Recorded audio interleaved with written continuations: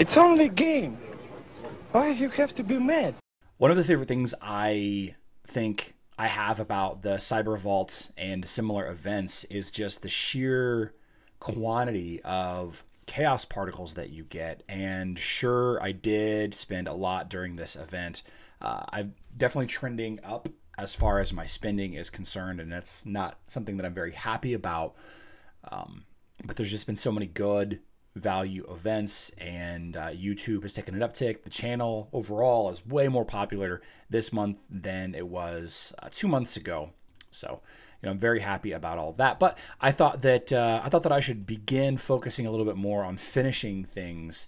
And while I've been doing that a lot with my heroes, I've been really focusing on finishing a hero here and there, and not moving on once I get them to like red 1.5 or whatever. But I was able to finish Albus, and I'm working on Vex, and I thought that I would finish Vex real quick since I've earned enough to finally get him to Violet 3. And then, of course, because of the gift of Sanctuary that I've gotten, a lot of people asking about the gift of Sanctuary. You can get them during pet season, as well as a couple of other places you can purchase them with real money. But the main places that you can get the gift of Sanctuary is from pet season. Now, what it is it's a free color rank for any pet at any level. The best time to use it is whenever your pet is at Violet +3 without any items equipped, without any items leveled up. You just do that, and it automatically equips the items and fully charges the items. Now you might say, Charlie, why are you maxing out Vex first? Why are you wearing this neon green hat? Well, I'm wearing the neon green hat in honor of our boy Vex here. Vex is an integral part in my current City of Asgard strategy with Osh. I use Vex with Zhu fighting in the City of Asgard. Slightly better of a pet than Fenris, and of course Albus goes to Sebastian. Eventually, whenever I level up the hero Cornelius and switch over to the Cornosh meta, the Cornch meta, then I'll be the Vex won't matter as much, but I still do use Kark quite frequently. I use Kark all the time in Arena, in Grand Arena, in Guild Wars, and in Clash of Worlds. So the pet, the ability to free up the pet choices, because Kark can only use like Fenris and Mara. The ability to free up the pet choices for elsewhere is pretty beneficial, especially whenever you have other integral heroes that you're using a lot, like Sebastian or Iris, that Iris needs Albus if Oliver is on a tank pet, and if Biscuit's on another pet or another hero, then then you need to make sure you have an available pet for Iris. You need to make sure you have an available pet for Sebastian. You don't need to, but it's beneficial for the bonus stats. And having the almost 9,000 armor penetration is pretty nice whenever this guy gets to absolute star, which whenever his soul stones are added to the pet soul chest and the lesser pet soul chest, I will go ahead and get him to absolute star. That shouldn't be another month or so before he's added in. And then the pet eggs, obviously, so he'll get there eventually. And of course the advent calendar is still going. I think we only have one more set of 30 to get of Vex Soulstones in here, but it's okay. So the question that I have now is which pet to level next. I've got Oliver, Albus, Axel, and Vex all at maxed out, with the exception of Vex's Soulstones, as I suggested. I don't level Dante. I didn't level Dante, and I don't really use Aurora that much. I don't like Aurora at all.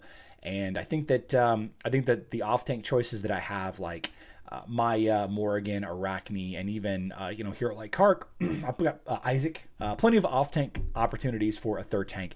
So I don't know that I want to use Kayn. And the rest, Mara, Fenris, Biscuit, Merlin, and Chorus, I think the easy ones to rule out are Kayn, Fenris, and Merlin. Now, Kayn obviously has his uses if I'm building an Aurora line, or if I'm using Nebula anywhere, or if I'm using Heidi, which I will be using Heidi soon. That's probably a big reason to level up Kayn right now. A lot of people are suggesting Chorus to help protect against control effects, and I don't disagree with you there.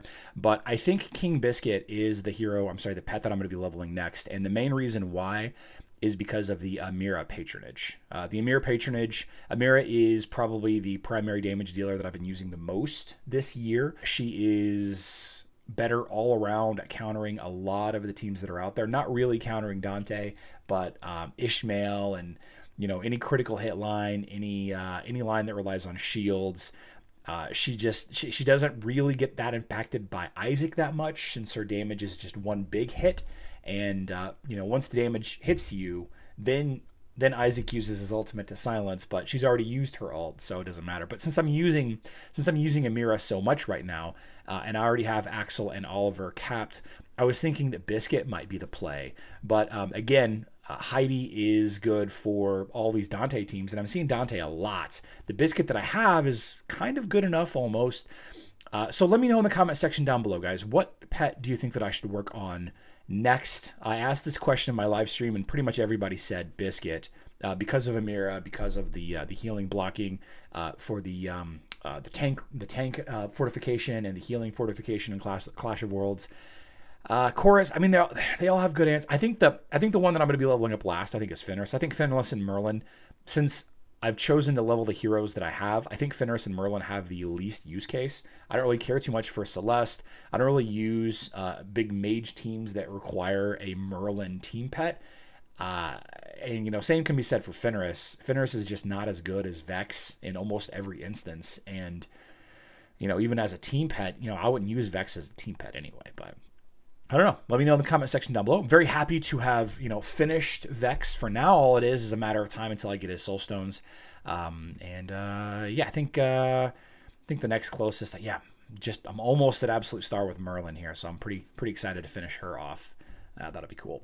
So yeah, let me know in the comment section down below what you think. Hope everybody's having a fantastic weekend. On screen now is a nice little pet guide that I put together a couple of weeks ago. If you're curious about, pets and leveling decisions and all of that, check it out if you've got time. I love you all. Good luck in Dominion.